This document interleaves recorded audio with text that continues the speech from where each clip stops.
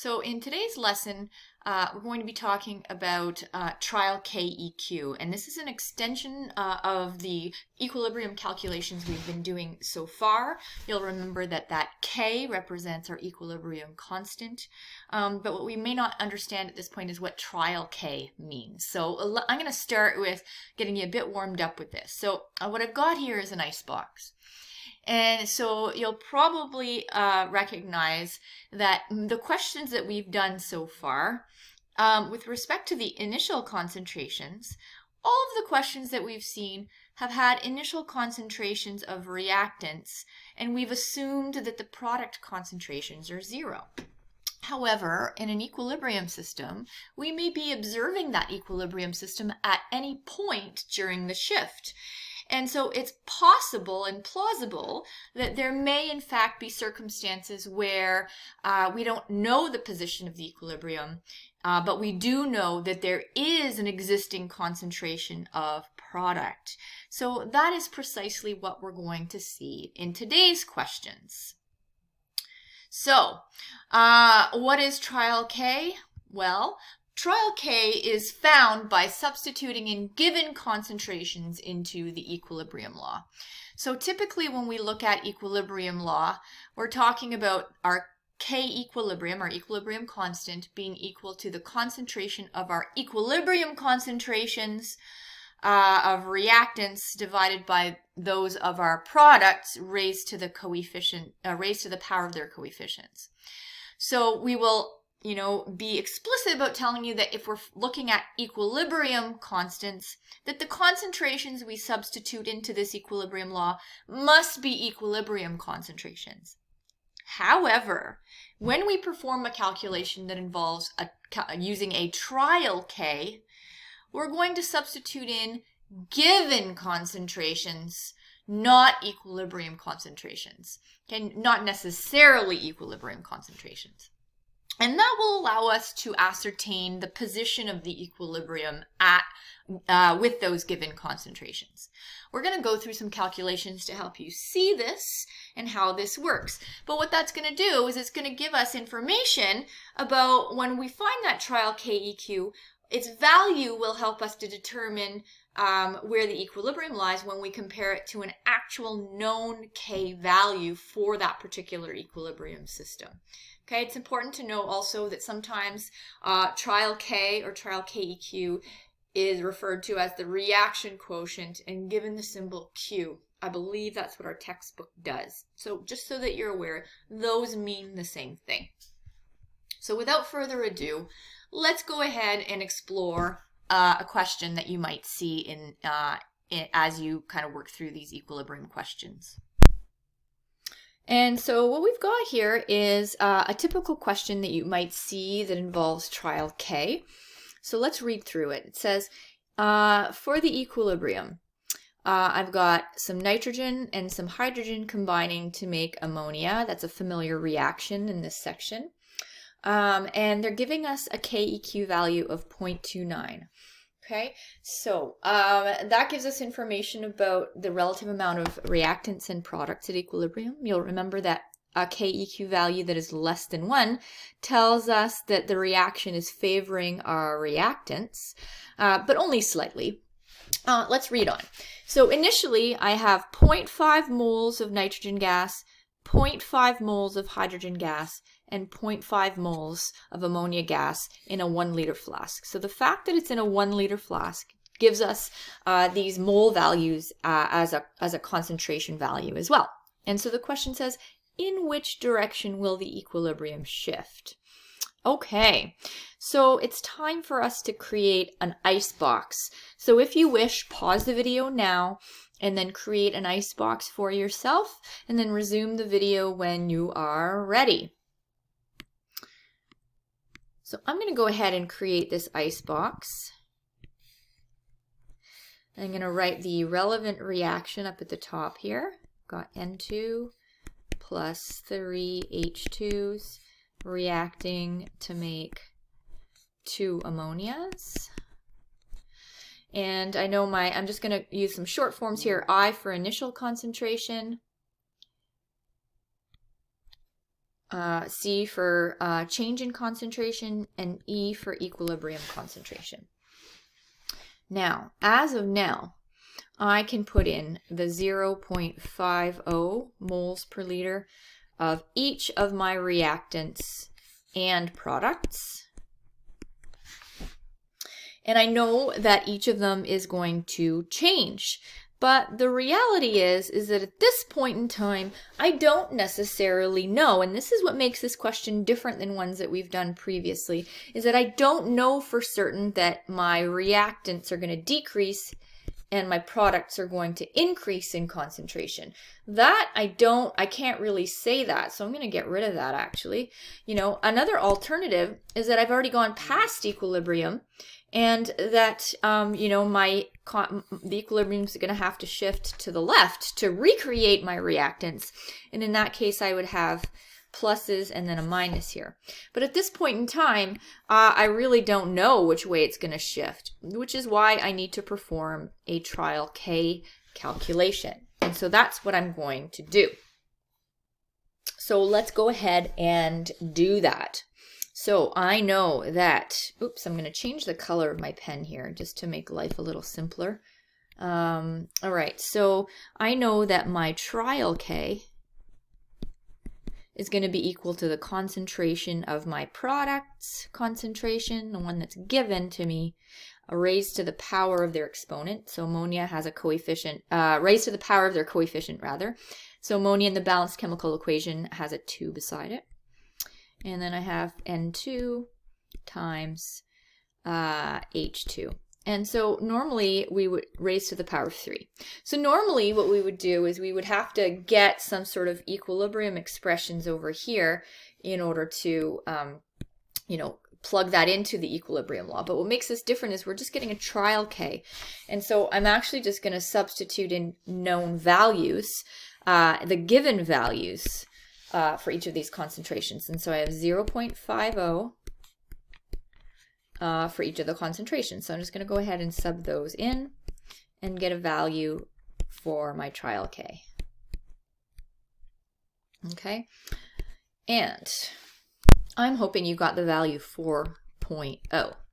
So now let's look at this situation. So I know that my K value for this reaction is 0.29, but my trial K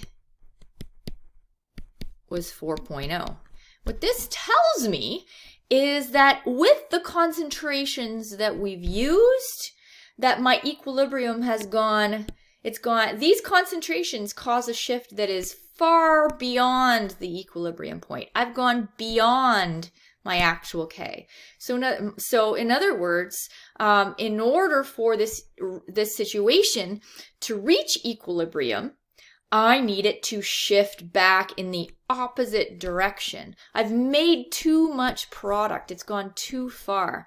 And so in this case, I've got to reduce the amount of my product by a certain amount, and I've got to increase the amount of my reactant. And again, remember that these values are going to be based on the coefficients in the balanced chemical equations. Okay, so so again, just to reiterate, you know, therefore, because my trial K was greater than my actual K, the equilibrium shifts to the left. Okay, I have to kind of, it's gone beyond equilibrium at 4.0, so I need to shift back to undo it, to make it go backwards. I hope that that makes sense. Let's look at another question that you might get that might involve even more calculations. Okay, so let's look at the second example. It reads, a 3-liter vessel is injected with 9 moles of hydrogen gas, 9 moles of iodine gas, and 6 moles of hydrogen iodide gas at a given temperature. The KEQ value is 0.020. So I'm going to just go ahead and write that out. So K is equal to 0.020. It says calculate the equilibrium concentrations of all species. Okay, and so I'm going to want to do that. So that's a little bit more involved than the last question. So always a good idea to start with creating an icebox. So I'm going to ask you to pause the video and to create your own icebox. And then when you're ready, resume the video and we will take it up together. So just get it set up. You're not going to be able to complete it at this point, but just get it set up.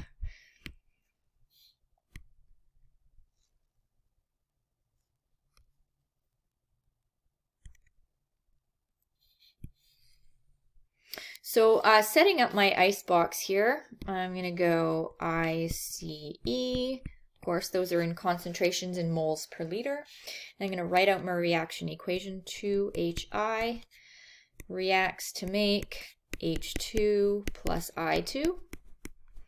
And so my initial concentrations, I'm going to have to remember that I have 9 moles of iodine and hydrogen in 3 liters. So if I have 9 moles in 3 liters, that's going to give me 3 moles per liter. Of course, I'm going to put that in with the right number of sig figs here. So 3.00.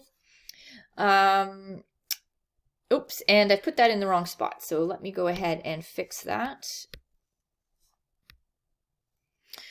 So I've got 3.00, 3.00, and then doing a similar calculation using the hydrogen iodide gas, I can see that I'm starting with 2.00 moles per liter of each. Now, we can't really judge just because I have a greater amount of my product present at equilibrium that it's, or present at the moment, that this is necessarily going to shift to the left. I can't really say that.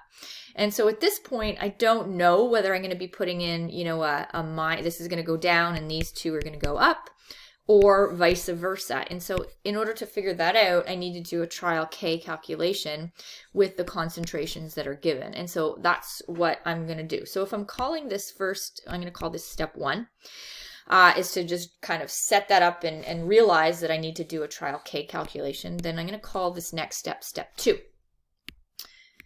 Okay, so doing my trial K, I'm going to take the concentration of H2 times the concentration of I2 divided by the concentration of HI squared. And I would strongly suggest that you don't skip this step, because I see students forgetting to put exponents in the right spots and so on and so forth.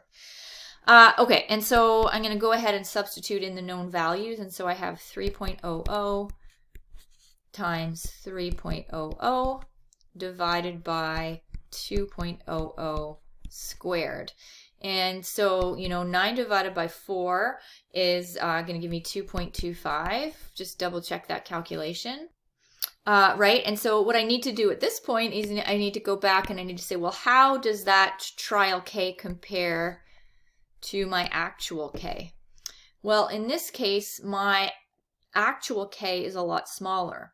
So the fact that this trial K right here, so trial K, happens to be much larger than my actual K value for my equilibrium constant means that I've gone way beyond equilibrium with these with the concentrations. And so this equilibrium is going to absolutely be shifting towards my reactants, towards the left in this case, which means that as I complete my icebox, I'm going to be reducing the concentration of my products and increasing the concentration of my reactants, which is a little bit of a shift from, no pun intended, which is a bit of a shift from what we've done so far. So minus x, and then plus 2x. So now what I have some expressions for the equilibrium concentrations of each of my reactants and products in this situation. So 2.00 plus 2x, 3.00 minus x, and 3.00 minus x. And so now I'm in a position where I can actually do some calculations, some equilibrium law calculations, and calculate and reach that goal of getting my equilibrium concentration of all species by solving for my unknown value of x here, right? X right here. And so solving for it once, we'll solve for it for all those cases, then I can substitute it back in. So I've got a little bit of work to do. And so I've just created a little bit of space for myself. My third step is then, of course, our goal is to figure out the equilibrium concentrations of all the species. And so that means, again, like I said, solving for x here. And so I'm going to write out my equilibrium law. I know that K, or KEQ, is going to be equal, again, to the concentration of H2 divided by the concentration, or multiplied by the concentration of I2 divided by the concentration of HI all squared. Now, though, because I'm trying to find equilibrium concentrations, I'm going to use the actual value of K, which was that 0.020. And I'm going to substitute in the expressions that I have just down here for equilibrium concentrations. So I have 3.00 minus x times 3.00 minus x over 2.00 plus x all squared. So I'm going to quickly rewrite this because, you know, you may be thinking, ugh, here we go again with these quadratic equations, but I'm going to remind you that there's some simplification we can do to avoid using the quadratic formula. So here we go, 0.020, and now I've got 3.00 minus x, and I'm going to just kind of combine those. I've got two of the same binomials, so I'm going to write that as 3.00 minus x all squared over 2.00 plus x all squared. Now, I'm hoping you see an easy out and an easy way to simplify this. I'm noticing that on the left side of this equation, I've got a value that can be square rooted, and I've also got expressions on the right-hand side that are both squared, which means that they can be, I can take the square root of it to simplify. So I'm going to take the square root of that and the square root of this, and then that will simplify my life. So I'm going to do exactly that. So square root, and then rewrite this, and that will make it a linear equation. So I've got whatever the square root is of 0.020, and I'm going to figure that out in a second. But for now, I have 3.00 minus x divided by 2.00 plus x is equal to the square root of 0.020.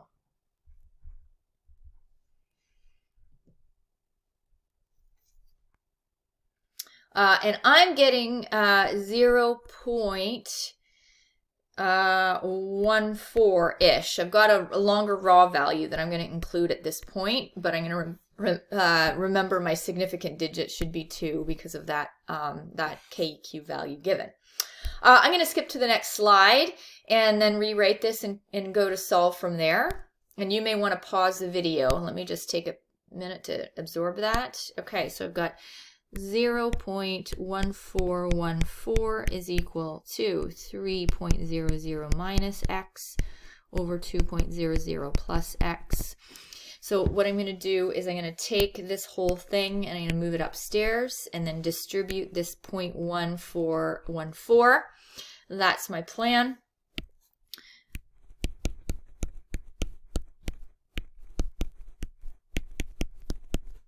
And then that leaves my 3.00 minus x over here.